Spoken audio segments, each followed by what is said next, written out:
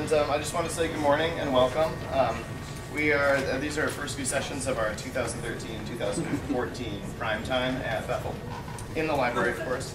And Primetime is a collaborative project between the Friends of the library staff, faculty development, and many other offices on campus and off campus as well. And we enjoy the celebration of lifelong learning beyond the classroom through experiences in the life and accomplishments of Bethel University faculty and of students as well.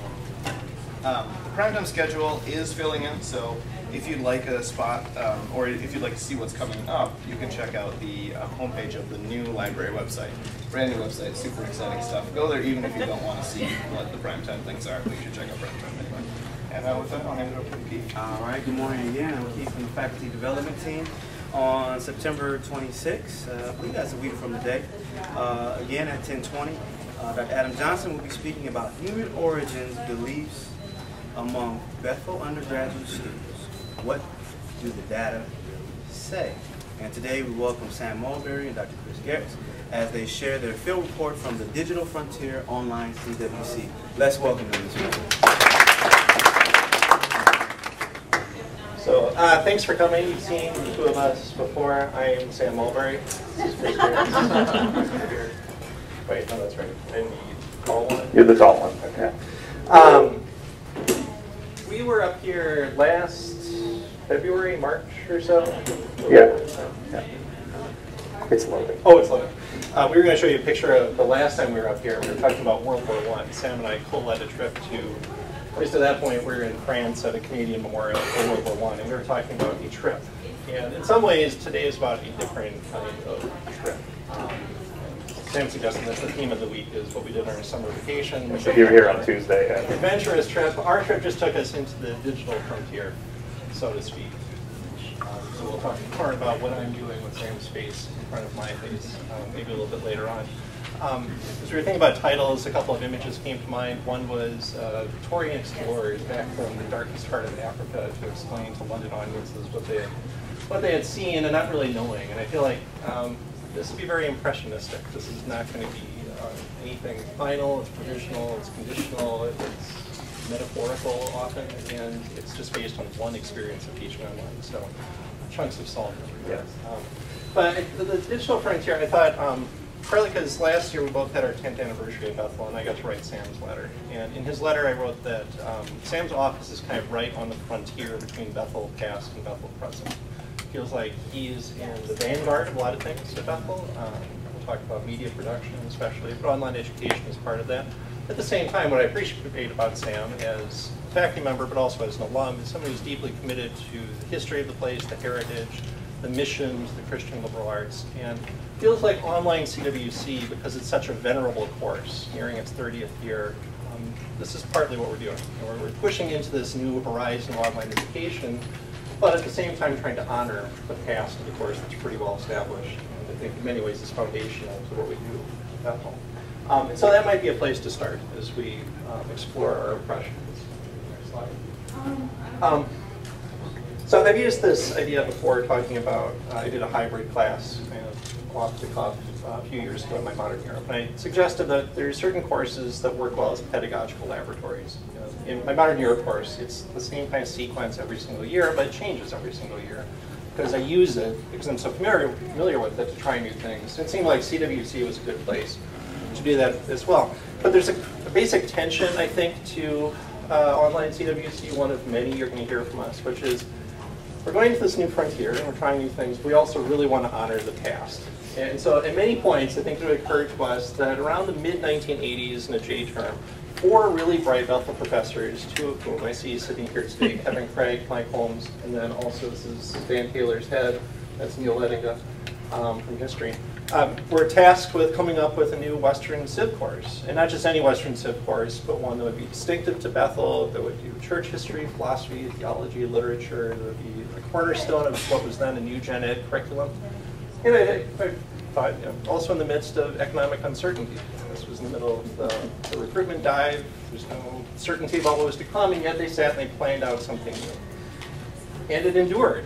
And thousands of people have been through CWC, including many of the people who teach the course. And much as we'll talk about collaboration between the two of us as being really central to CWC in general and to the online environment especially, I feel like we collaborate with these people, even though Kevin is retired. Mike came back to teach it a couple years ago. Dan's retired. Neil is somewhere In Canada still? but we are collaborating with them. We do not feel that we can completely abandon their vision for the course, even though they feel like we could abandon at least some parts of it. Did you say Virginia came back? Yeah, when this was probably 2 or 3 years after the Lettingas had left, and Neil and Virginia were back on campus for something, and I was talking with them, and I remember saying to Virginia, almost apologetically, like, you know, we changed some things, we're doing some things different, and she looked at me and said, well, of course you did, like, why wouldn't you do that? So it took me a long time to realize that we can do some different things and still, you know, be showing honor to this tradition as well. And the course has changed. I mean, I think in the last 10 years, there's just a lot of turnover in faculty. We've changed some of the structure of the course. Some of our emphases are a little bit different. And there's new gen ed curriculum, so we adapted to that as well.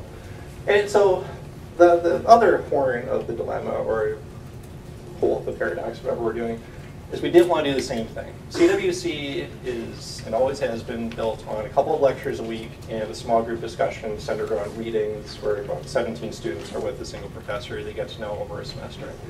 And I think our starting point, once we decided okay, we're doing a summer CWC, probably works best as online, is we were going to scrap that entirely. And here's where the laboratory comes in. Could you still do something that resembles CWC, honors that heritage, if it doesn't have really any of the pillars of pedagogy in the course? Because I think we both agreed right away the last thing we want to do is simply record lectures and do Moodle discussion boards and do just an online facsimile. We think we do pretty well face-to-face. And so instead, I mean, the very first thing we want to do is to treat this as a chance to just fundamentally rethink what we do, because we knew it would be just a different environment. We had never taken an online class, we had not really taught one, didn't know anything else except we wanted to be different. And we ended up with something like this, the Kevin Craig Museum of Ancient Greece and Rome. This is one of 7 virtual museums that we designed for the course. And our map is right there if you want to take a look. This is the actual campus of online CWC. Only Sam would think that he should not just design these museums, but then have them occupy space at the time. So we're not going to get into the details of what the course was like. A lot of you have heard versions of this before. If you're curious, come talk to us later. We can set you up in Moodle to just play around with it, or we can sit down for coffee and kind of talk you through it. But the 3 pillars here were virtual museums. We'd have a chance to do some kind of self-directed exploration using a lot of primary sources, clips of interviews with faculty talking about areas of expertise. Documentary films, we did 10 of them, usually 30 to 50 minutes long. You saw some of the screenshots of some of the 20 or so faculty that we interviewed, mostly back in the summer of 2012, and then spent a lot of time editing together Ken Burton style with primary source readings, same gave narration. And that was meant to give the kind of big picture, the narrative, to introduce big questions. The museums then were where you could dive more deeply in. And then third, the last thing we came up with. Really right at the end we came up with. Very end is we thought, we didn't really think we had the wherewithal to design all that, build it as we were going. We were like a week ahead of students, and do any kind of decent discussion, whether that was Moodle or something synchronous, Skype, whatever it was. I mean, we might build that in later because that's an important mission. We also felt like at some level they've got to know our personalities. You know, Sam's voice was all over the documentaries. You know, in some ways I'm sure my voice was because I was writing narration. But I felt like we should be part of it, and so we did webisodes. Once or twice a week, we would pause in the middle of the unit and review, but we record like half-hour webisodes based on the ESPN show Pardon the Interruption, which is a sports talk thing where you kind of run down a list of topics, do games, and it was a way to inject some of the silliness that I think. And a lot of content. And a lot of content. That's but right. Mostly silliness. That's right. So, I mean, so I guess you get to the end of it, it doesn't look anything like CWC, and yet the people we've showed it to, who have some familiarity with the course, would probably say this seems like CWC. And the final piece here, it's already starting to work its way back into face-to-face CWC, which really was the other main goal we had, was you only do this to enrich the face-to-face course. We had no interest in replacing face-to-face CWC and endangering it. We think it works really well. But this is a way to re-energize it, to reinvigorate it. And even before we did this, we had a virtual museum on Renaissance art that we were using in the course. We've started to use some of the faculty interview clips in small groups and lecture. In a couple weeks, I'm going to be lecturing on medieval piety instead of lecturing. I'm going to go through our medieval museum as a docent and just walk a group of 140 students on a tour of our museum. So, and there are other ways. We might do webisodes. But, so that's the laboratory. And then it's one important way that I think this was a very successful experiment. It's already started to enrich what we do fall and spring. And who knows, maybe a hybrid course in JTRM. Right. What I want to talk about next is some of the motivations, some of the approaches that we took as we were going about this. And one of my frustrations really early on as we were talking about doing an online course and sort of exploring what that might look like is when I would go to workshops or listen to people talk about online stuff, I felt like I was always thrown solutions. Here's a new piece of technology that can do this. Here's a new piece of technology that can do that. And I felt like I was given solutions before I ever thought about problems. So we sort of reverse engineered it and came up with this idea that you should start with problems and not solutions. And then I realized, well, that actually makes more sense than starting with solutions anyway. Or if you want to think about another way, that invention is not the mother of necessity, right? That we wanted to get that back into the right order. So instead what we wanted to do was see if we could sort of make sure that the technology didn't get in the way of thinking about what the course needed and what the students needed. So that's where we wanted to start, and then we thought, we'll build solutions. Well, then once we figure out what our problems are, then we can start to think about solutions. And as we go through this, hopefully what you realize is some of the solutions we came up with were more unique because we were more concerned about what the pedagogical issue was and not what the piece of technology was and the capabilities that we had.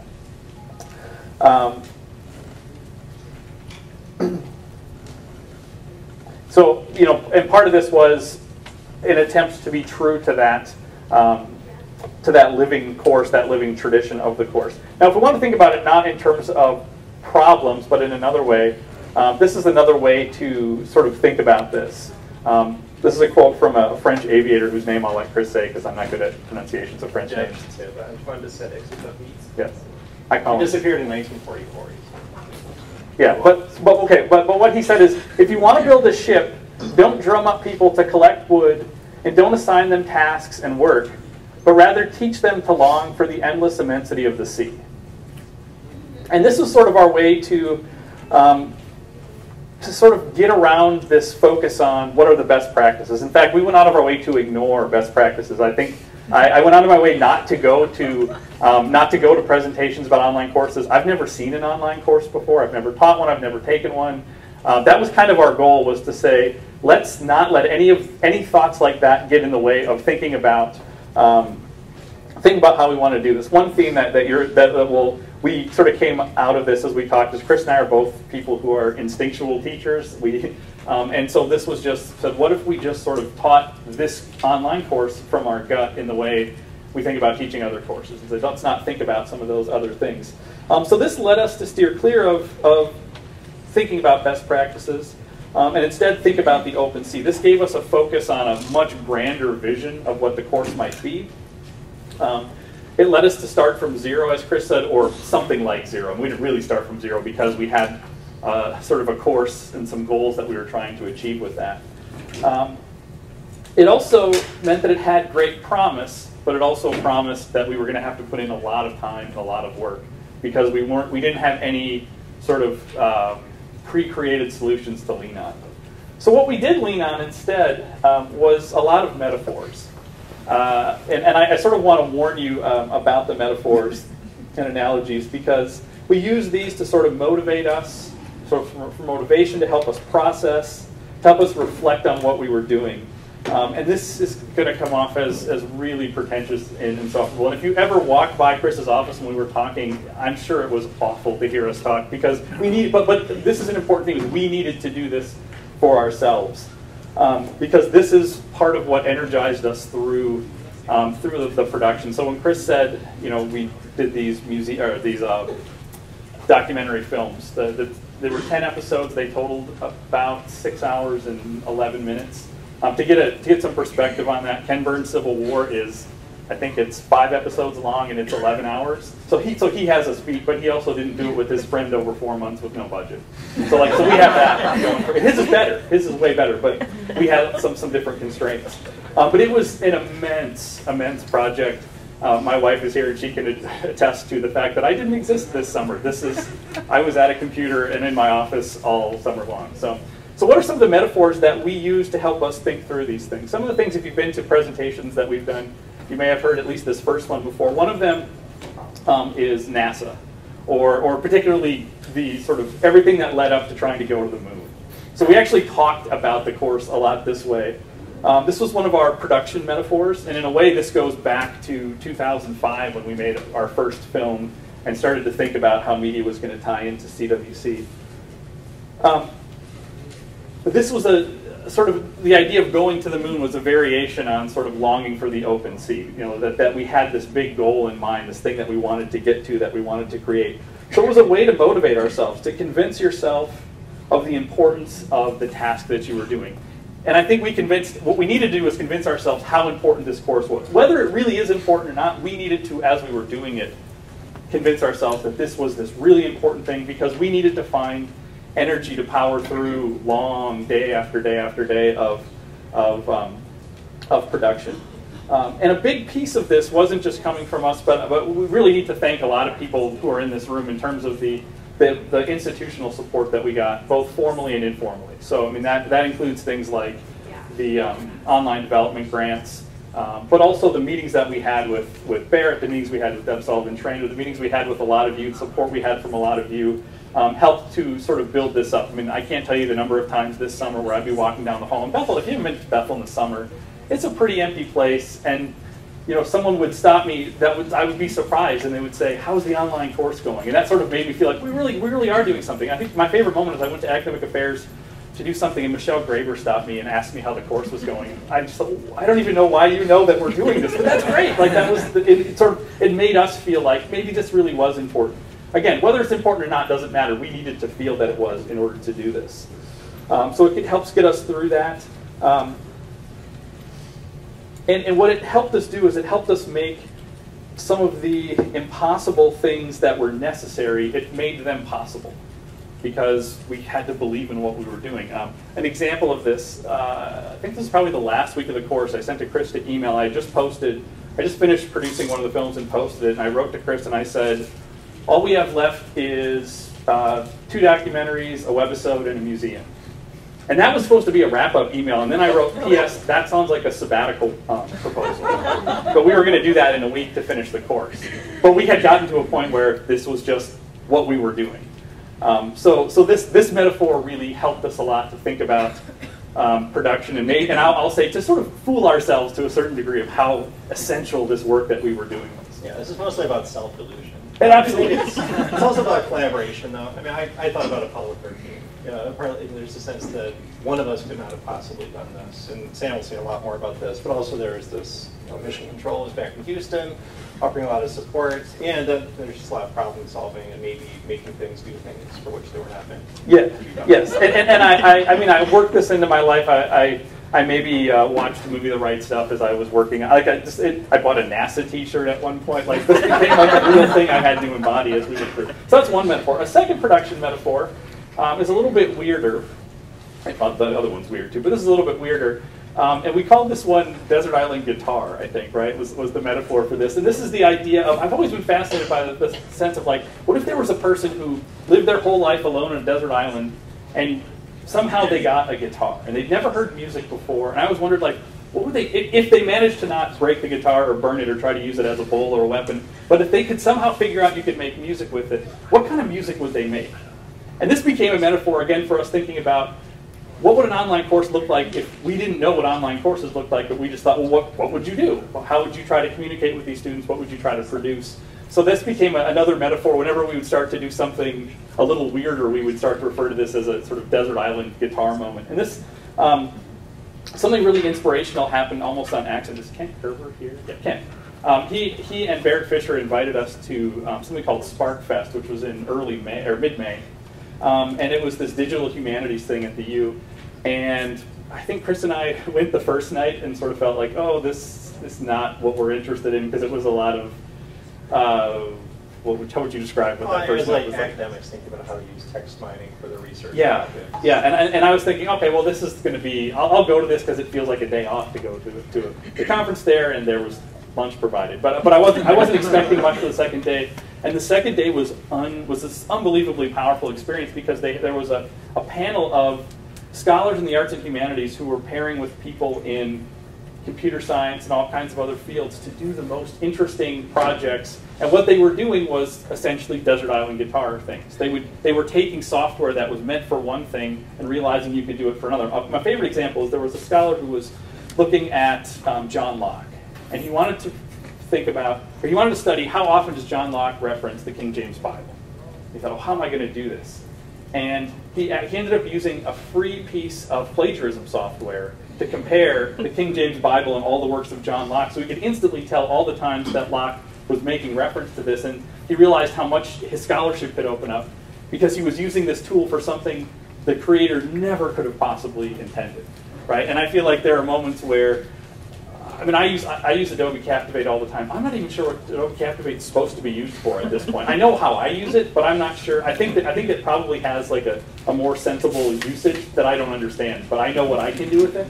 So I think that this is another metaphor that's helpful to us. A third metaphor, which is less of a production metaphor and more of a reflection metaphor, came in sort of what happened towards the end of the course. But to backtrack a little bit, in June I met with the humanities team. I had the pleasure of talking with them about delivering digital media and sort of how you could do that. And I tried to make a joke with them, and I talked about how I sort of sometimes feel like we're creating the robot army that's going to lead to our destruction. And Joey Horseman laughed, so I felt like, okay, that was kind of a win. But this idea was sort of spinning in the back of my head that are we creating this thing that's going to replace us? So a couple days after we wrapped production and I posted the last video, the first thing I did that was not related to the course is I sat down and I read Mary Shelley's Frankenstein. And I was actually really disturbed reading this after creating this online course and having this image of the robot army. Because I can't tell you how much I related to Victor Frankenstein in the first 4 chapters, where he's just sort of maniacally going after this project and not even thinking about what it means. And I realized that's what my whole summer was. I was just in the moment of creating and creating and creating. And then I hit this point where I had to turn around and look at what we had done and start to think about it. Now, I will preface this by saying I'm a major creature of habit. Anybody who knows me knows that I have very set ways. I sit at the same place for lunch every day. I have a lot of patterns in my life, and because of teaching this summer, I missed one important thing, which is every July, about the 3rd week of July, I have a 3 to 7 day existential crisis where sort of I think the world is just steam and vanity, and then I come out of it and I work on the CWC syllabus. That happens every summer. But because I was teaching the course, I didn't get the chance to do that, so I'm kind of going through that now as I'm thinking about this, so bear with me as I'm worried about this. But I thought a lot about sort of what does this thing that we did mean? And the Frankenstein analogy kind of breaks down because right now I'd be at the point where online CWC would be going after my friends and family. So that part doesn't work exactly. But there was sort of this moment of, I'm not quite sure what I think of what we created. And this brings me back to the moon metaphor and maybe the darker side of this. Because at this point, as I look at the course, I think we had sort of convinced ourselves of the importance of this project and to energize ourselves through it. But now I'm sort of at the point where I feel like, well, we really didn't go to the moon, right? We just taught this course for 20 students. Or maybe we did go to the moon, but the moon's just a big rock. Like, we got some cool pictures from the summer, but what does this mean, right? So that's, I think, where we want to lead now in terms of thinking about reflections. That how can we pull out of thinking metaphorically and starting to think more sort of practically about what are some of the So before I say things about this slide, let me say 2 things. Again, we have taught 1 online course. And number 2, I'm in the middle of a class at church on the book of Revelation, and I think it's leading me to think in hyperbole, creating scary images. So take the next slide with that in mind. Here is the main takeaway. Don't teach online. I think there are at least 2 good reasons we both felt not in any way we could verify it. This is, I think, existential is the right word for it. But here are two very important reasons for us why I'm not sure I'd ever want to do this again. Well, I won't. So I mentioned that we both would describe ourselves as instinctual teachers. Eric Bach, the former president of Harvard, has a book out, and you might have read, it's just in the New York Times. I mean, he has this idea, there are two types of teachers. There are those who are driven by gut, by feel, by instinct. They have a sense that what they're doing is working. They might never check it with data, and that's the other side. I mean, data-driven. People are looking for measurable outcomes, and right now it seems like maybe the data driving is in the ascendancy. You probably need both. We are very clearly, probably to a fault, on the side of gut and instinct and feel. You know, there's something artisanal about maybe what we're doing. And that presents a dilemma. You know, in some ways, we got into this, and we're sustained in our motivation and excited about it because of that. You know, we had an instinct for, here's what an online course would look like. We're going to not read any of those, I'm sure, very fine books over there. We're not going to go to the workshops. We're just going to follow. You know, there's people who've taught this particular course who have a good feel for what works. We'll follow them. And it creates this course where we got to the end, and the instincts betrayed us. I had no instinctual feel for how the course went. And another thing we didn't really have time to do is to build any kind of assessment, which we would do next time. At least at the level of knowledge, which to me is the least important of the things we do. But you know, did they retain information? I had no idea.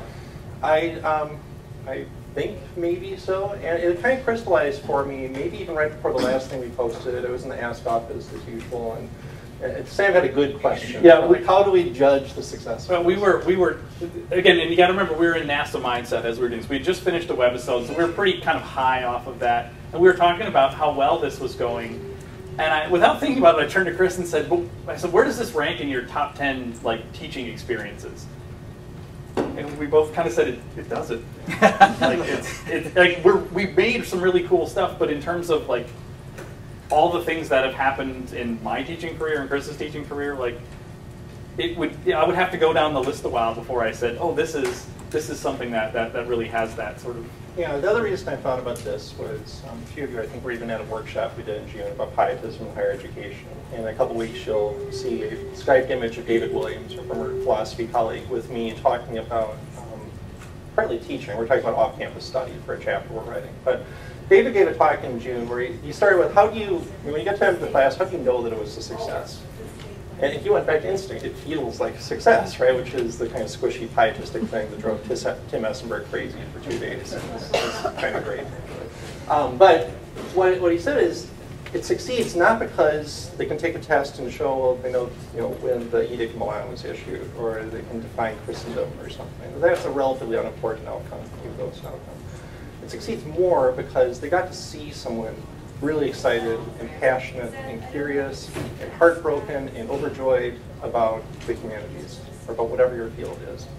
And I feel like pieces of that showed up maybe in the webisodes. I think maybe the curiosity showed up in the way we narrated the museums. Hopefully as they listened to 20 Bethel faculty from different disciplines talk about this, that came through a little bit.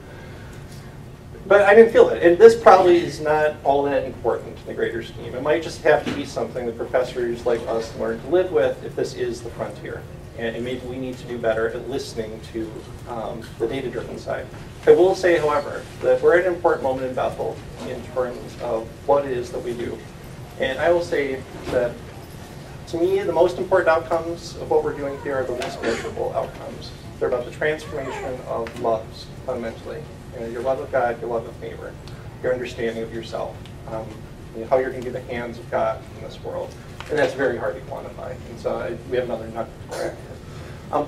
Thinking a little bit more deeply,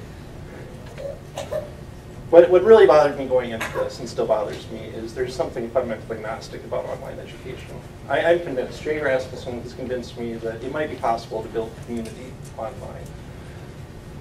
But it's not an embodied community. And the church, if nothing else, is embodied, is physical, and there's a Gnostic impulse in Christianity to be afraid of that, and to fly away from that, and to avoid other people, be frustrated by them. And what I realized very quickly is, even though we actually learned a lot about our students, they did a lot more writing than they would normally do in class. They probably turned out better writers than they normally would in CWC. I don't know if I knew them. I knew an avatar of them. I knew a persona that they created, and they encountered me as a persona. And we do that in the classroom. We're doing that right now. you are projecting something, I am projecting something that may or may not line up with the reality of who we are. But I feel like I have a better instinct, sense of how accurate that is. And I didn't get that at all online. I don't even know what my students are. And maybe it would be different if we had done this kind of synchronous, we're talking at least face-to-face. That would probably help alleviate this concern a little bit. What bothers me more, getting back to Bethel and its mission. I studied Carl Lundquist a lot, as many of you know, and you're probably saying, where's the Carl Lundquist quote? Well, here it is. The most important thing I think our longtime president from 1954 to 82 ever said was, in the end, the most important thing about Bethel is the impact of one life on another. He went on to say, what we most need to do is make sure the accoutrements of education don't get in the way. And he talked about testing and credits and curriculum, and he talked about physical space and technology. Those can all help aid this, but the most important thing is lives are impacting each other. And that's not just teacher and student, it's student and student, it's co-curricular staff, students, it's alumni students, it's people going on mission trip. I mean, there are lots of them. I'm not sure that can happen online in the way that it does face-to-face. We're also still in the infancy, and I've done this one time, so I say this knowing that I might be wrong. But I think that's something to keep foremost in mind. Okay, having said why not to do online, here's how you do online teaching, as we think about our takeaway. This is going to happen. I am under no delusions that this will just vanish tomorrow, or a genie is going to grant me a wish and say it can go back to 1959 when Carl Lundquist wrote those words. We will have online. Bethel will do it, and so some possible wisdom we have to share about how to do that well. And Sam, I think that's the first one. I think I've often heard people say, like, in business, you can have things fast, you can have things cheap, you can have things well. And you can have 2 out of the 3, but you can't have all 3. And when I think about online at Bethel, I think the third one's not negotiable. I think teaching well, that these courses are created well and taught well is really, really important. And so this leads me to think about, well, what do I mean by well? Well, as we've already said, for me, well comes from the gut, right? It comes from not ignoring the instincts you have as a teacher. Well is something that takes time. It takes, in some cases, it's going to take a lot of time. It takes attention to detail. But there's no one way to do it. I mean, one of our takeaways, one of the reasons we didn't show you a bunch of stuff is because we don't actually think this is what people should do. We're not saying, oh, if you just follow our model's probably really, really hard it was really, really hard for us to do. It'd be hard for anybody to do. So we're not saying that. There's not one way to do this. But I think it is worth thinking about what teaching well might mean. I think that it's something that's hard to quantify on a report. And we are living in a time where quantifying things on reports is really important, where everything seems to be quantified on a report. It's hard to find, at least for me, in assessable outcomes. But I think where you do find it is on the OpenSea. And that's where, as I think we start, and we're going to talk a little bit as we end here about sort of what it might look like to support teaching well online here at Bethel. I think that's one of the, I go back to that quote about sort of longing for the OpenSea. I think that's where we can find teaching well. Second then, how do you support something like this? You can have a professor with a great idea, but there's different kinds of support that are necessary. And so Sam's way of thinking about this, if you're somebody who does self-training, what would you need to provide to these instructors in order to do online well, whether it's going to be fast or cheap?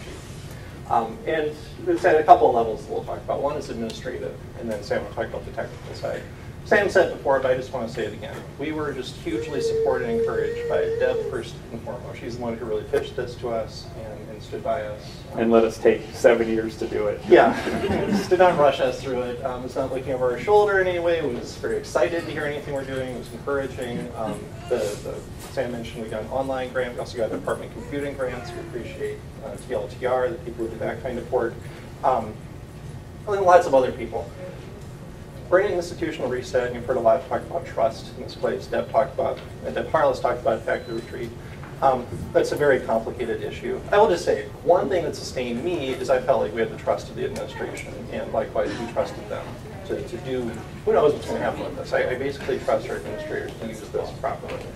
But the other really important thing, and again, this will be something Dave and I talk about in 2 weeks, is that maybe especially in a pietist institution, which has a suspicion of fixed patterns and of institutionalization, you need centers of autonomy in a pietist institution.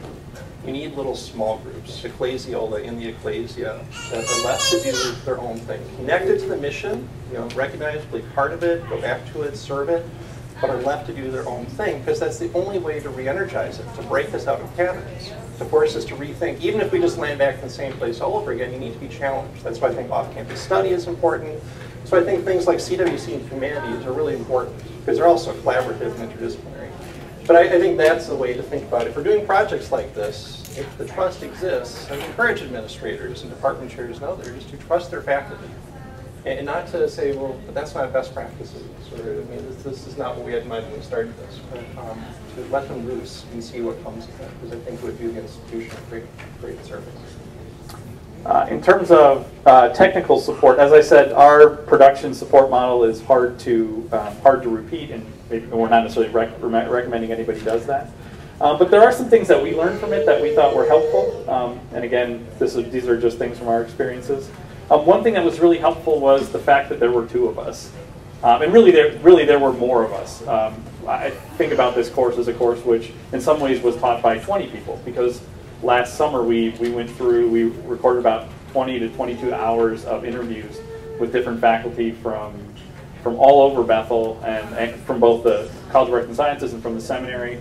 So there were a lot of voices involved, but even at the production end, that there were 2 of us, that this wasn't someone on an island, because it was one of the things as we were talking about this presentation yesterday.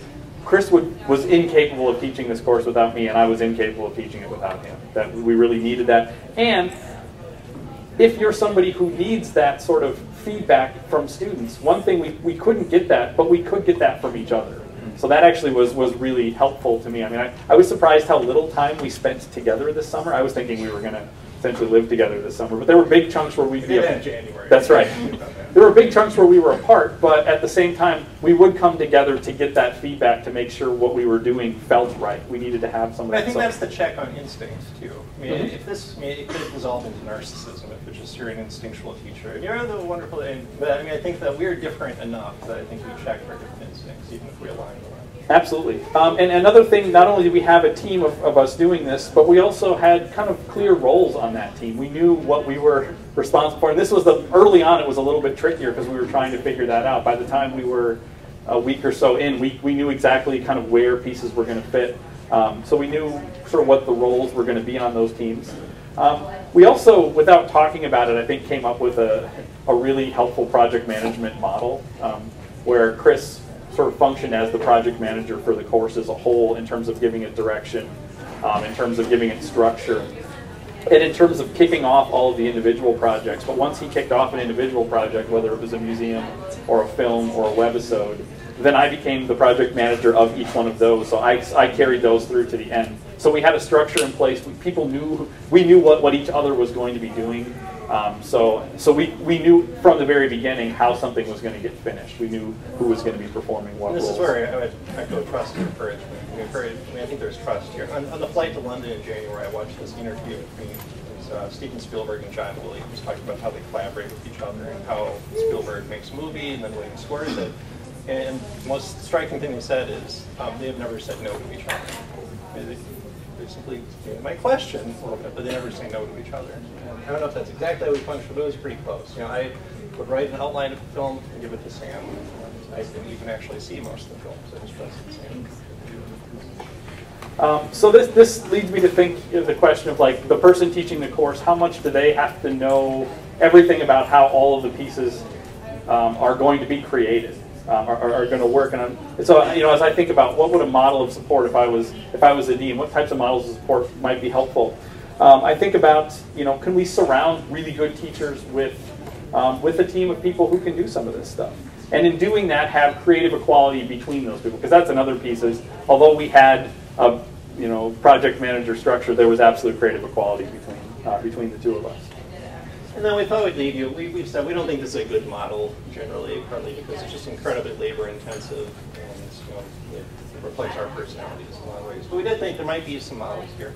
I was on a committee recently where someone asked about online CWC and said, "Oh, that's great. We should make a MOOC about CWC." My skin crawled just a little bit, but I also thought, okay, but there's something there. Where it crawled is the reason this worked, if it did, is that it was small.